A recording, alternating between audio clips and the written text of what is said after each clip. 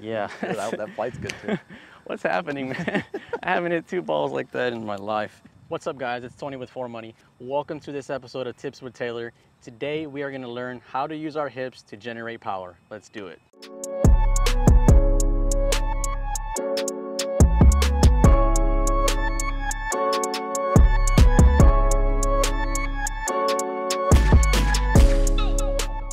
All right, so one thing that I've learned from watching Taylor and playing with him is that he uses his hips very much to generate power. Now, my tendency when I play golf is, well, I grew up playing baseball, so I think that I've got to move into the ball. And Taylor has given me some tips before about swaying too much. And when I watch Taylor swing, he does a lot of hip rotation. So let's let Taylor give us some instruction on how to use our hips to generate power. Just to put it really simply is, right, if you're gonna take a ball and you're gonna try and throw it as far as you could, right? The first thing you do is you step and your hips lead, right? Everything's kind of behind you.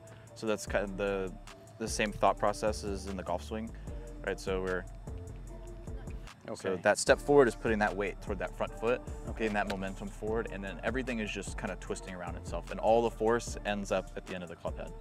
So that's kind of what you're trying to maximize. Okay, so like a very athletic motion. Yes, because if you were to try and hit a golf ball, you know, with no hips, it's like. Okay, I can see your hips just barely turned past, you know, center. Yeah, everything should kind of just fall into place, and that's kind of what I kind of search for. Yeah. Yeah, well, I'm watching his hips specifically, and it's like, he's like on a swivel. Like, if I were to just put a line on his spine and watch it, it's just going around that. Okay, so my tendency when I hit balls is, like I said a little while ago, is I want to, in my head, I got to generate power, so I have to lean into it. Like, I'm thinking I've got to do this motion, but what is that causing in the swing by moving too far forward? So too far forward could give you a couple things. If you have too much lag and you're too far forward, you're gonna kind of bottom out. Oh, on top of it, right? So you're gonna hit a really thin shot, right? Because you're so far ahead of it. I see. So I'm moving forward, and the club head is gonna hit the ball like. Yeah, because now so if this swing path's on an arc, right? So if this is where the club meets the ground. Okay. And we're swinging past that. Okay. If I move my weight forward, now that position where it's gonna hit the ground is forward, right? But if you keep going forward, it's moved all the way up here and the club's gonna be too high in the air. I see, so the bottom of the swing is now pushed in front of the ball too far forward. Yeah. Okay. Because you want it to be in front, right? You want that forward, you know, ball then divot. Right, so if the ball's here, you want the divot maybe starting there. Yeah, right after the ball. But if I keep swinging, maybe my bottom is here.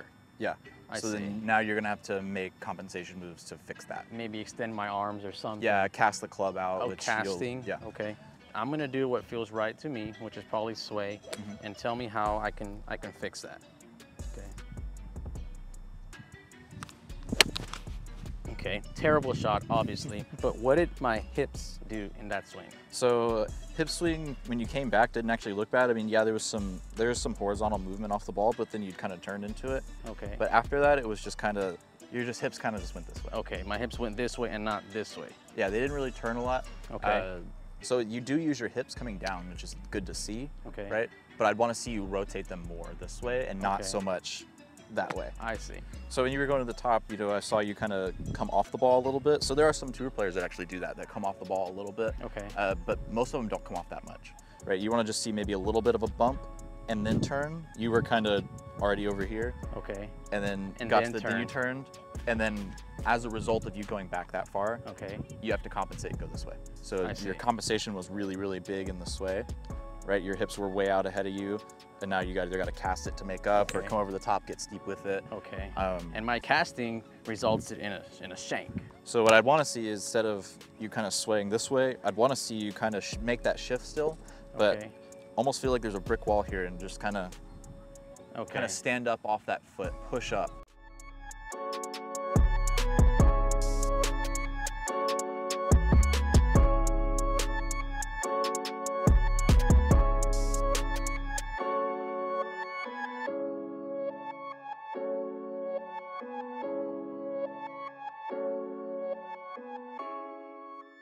So is there any sort of like alignment stick drill that we could do that will help me not sway too far off the ball during my downswing? Yeah. Okay. So just take an alignment stick, and I've been guilty of maybe swaying a little too much. Okay. As a player, I use a lot of legs. I have a lot of leg drive, which is just unique to me. So sometimes the drill that I do and the drill that you should do is just you kind of take a stick and you just put it just outside that lead foot. Okay. Right? And essentially I don't want to hit it. I'm just trying to feel like I don't bump that stick. And that's kind of my goal. I see. So you're still having a slight press forward, but more rotation, and I noticed you didn't touch that stick at all. Yeah. So had I used that stick when I was swinging, I probably would have just you would have bumped off. right into it, and hopefully you could feel that, right? And that Right. that kind of gives you the response you're looking for. Okay. It's like, if I'm doing it right, I'm not going to hit it. So as long as I'm pressing and turning, we're going to be good to go. Okay. All right. Let me try that. We're just trying to feel that weight turn around your body.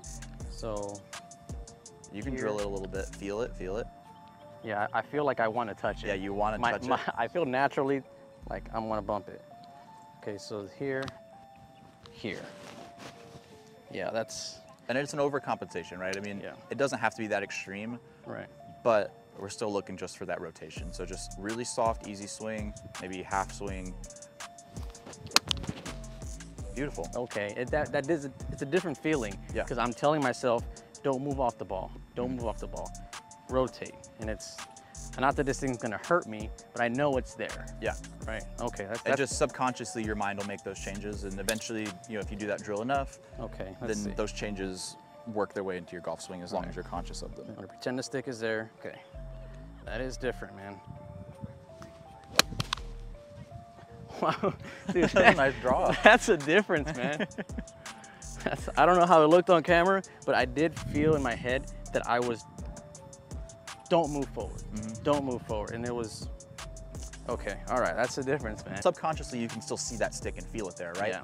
But when you're hitting the ball, you're trying to make these changes, you realize that the changes you make are really subtle. Right. Right, and that subtleness is what really impacts the golf swing. It's so finite and so precise that those changes end up big results. Right, no, that was probably the highest draw I've hit with my pitching wedge. Yeah. And most of my balls are low flighted, and maybe my low flight comes from too much forward press, and I de-lofted a bit. Yeah. And maybe by staying with the true angle of the club, the ball flight was higher.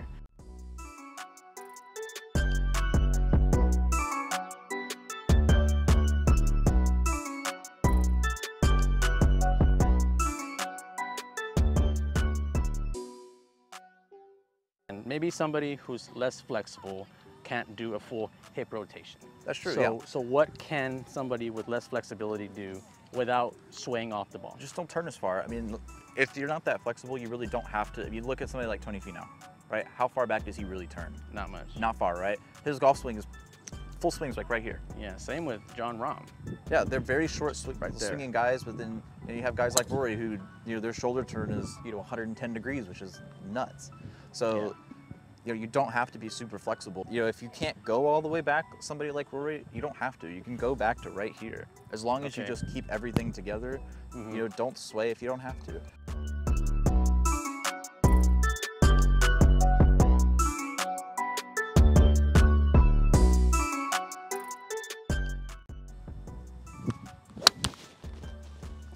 Yeah. that flight's good too.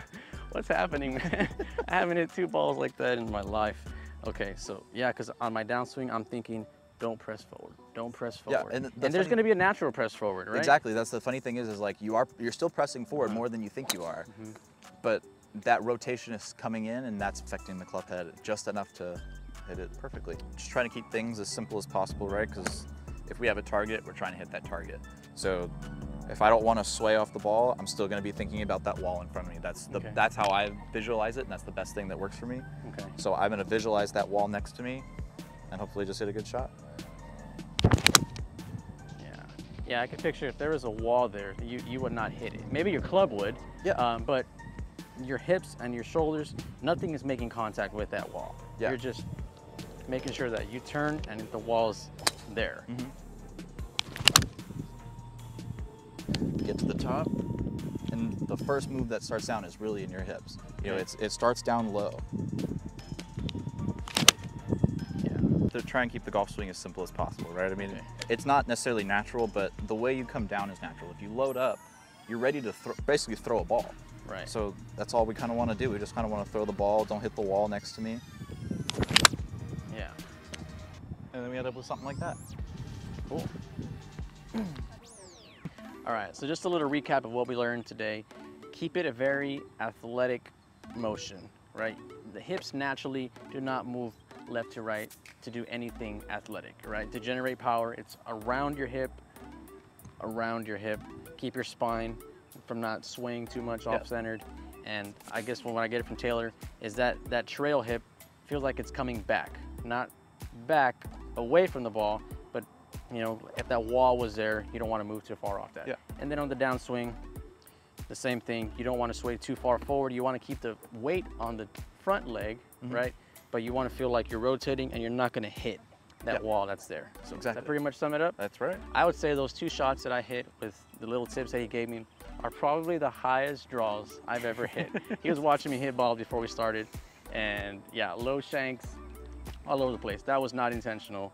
I used what Taylor told me about rotating around my spine, not moving too far forward, and it worked pretty good. All right, guys, thanks for watching this episode. See you next time.